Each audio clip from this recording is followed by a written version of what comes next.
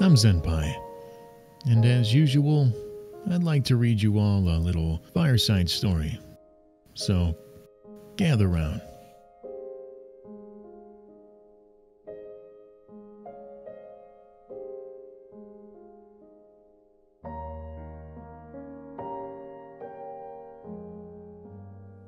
Well, here we are again for the third year in a row.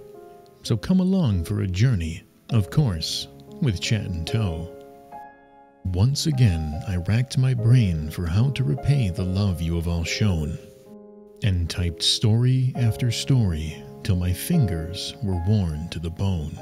Do I tell a personal story or recap the world at large? Perhaps I should try something new and take charge. But alas, here we are once again in this holiday time, as I once again read to you all another holiday rhyme. So let us take a journey through the year, and I might even let slip some personal information I hold dear. 2021, the sequel that no one asked for, a year that was almost as bad as the one that came before. The COVID cases exploded with new variants coming with weird names, while people online made various silly claims. There was fighting and turmoil year-long to say the least, but our hope and faith in the world never did decrease. A ship named Evergreen would get stuck in the Suez Canal, an event that would only exacerbate the supply shortage and the ever-diminishing morale. The perseverance and integrity made it onto the surface of Mars with nary a hitch. However, they would soon find themselves dealing with a ground-drilling glitch. SpaceX launched the first successful private rocket with people aboard into space, while a look of anger and jealousy crept over Jeff Bezos' face. Western Canada would have hundreds of fires sweep across it caused by lightning, while a record-breaking heat wave overtook America that was truly frightening. The Tokyo Olympics were finally held, and we got to see the world truly come together. Always a shame to see a beautiful act of sportsmanship that wouldn't last forever.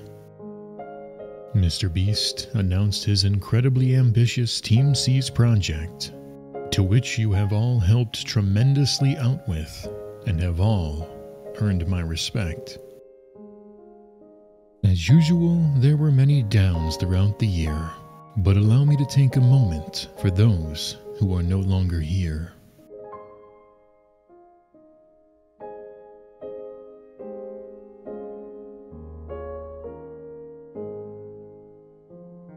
Plenty of political things happened this year, but I won't be naming any though, since I think we've all had enough hearing about it. So let's get back on that happy Christmas flow. This year I took a trip that made me realize many things, mainly that my chat is filled with queens and kings. You see, even though I was gone, that abstinence made my heart grow fonder, thinking of all the good times that we've had, while across the island I began to wander. I thought of the happiness and good times that we all share, because when I am with you it feels like a breath of fresh air. No matter how crazy things get or how messed up the world may be, you have always shown kindness and have been there for me. It feels as if just yesterday I started this journey on Twitch. Neptunia, Persona, Doom, Half-Life, and even hanging out in Animal Crossing on the Switch.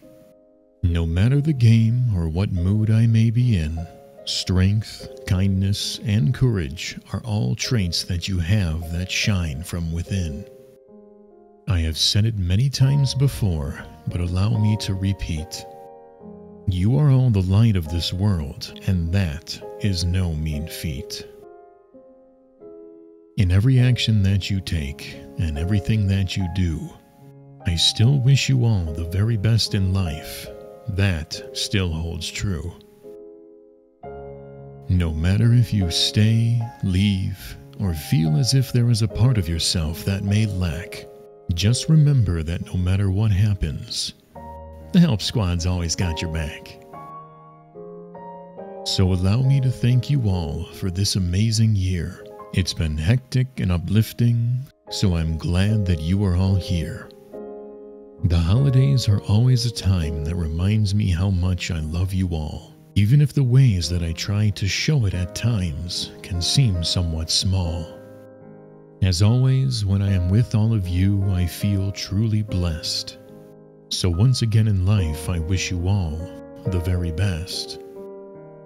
This brings me to the time where we must now close out the year, and maybe even tie one on with a round of beer.